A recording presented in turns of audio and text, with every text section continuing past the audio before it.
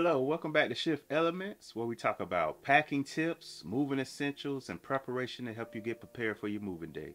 So if you're interested, hit that like button and subscribe to my channel because I make videos weekly and you do not want to miss them.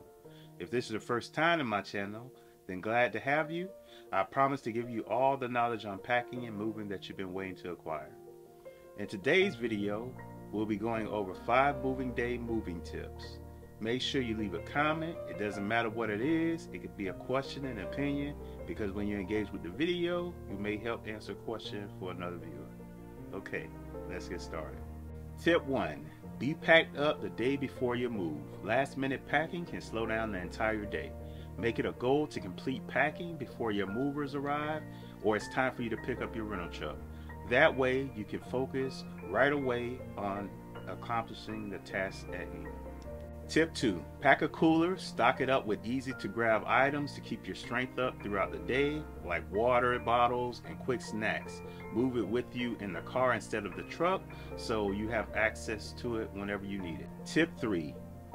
Have a plan for your kids and pets. If you have kids too young to help on your moving day, your best bet is to have them hang with friends or family to relieve a bit of stress and keep them safe. The same goes for pets. If you can, arrange alternate plans for little ones or pets. It will make your day a lot smoother. Tip 4. Wake up early. There will always be last minute things to do on moving day. To avoid unnecessary stress, wake up early and give yourself enough time before movers get to your house or it's time to pick up your moving truck. Tip 5. Use a moving day to-do list. Keep your to-do list on your phone or a piece of paper. That way you got everything that needs to be done for your moving day. And check them off as the day goes on. Some tasks may be obvious, like loading a truck.